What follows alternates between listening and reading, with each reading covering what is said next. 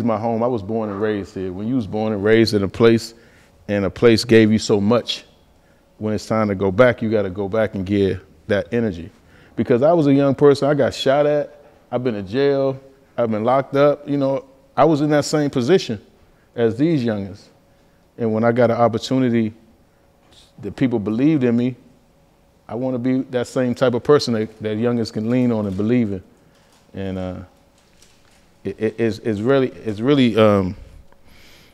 become more than a passion.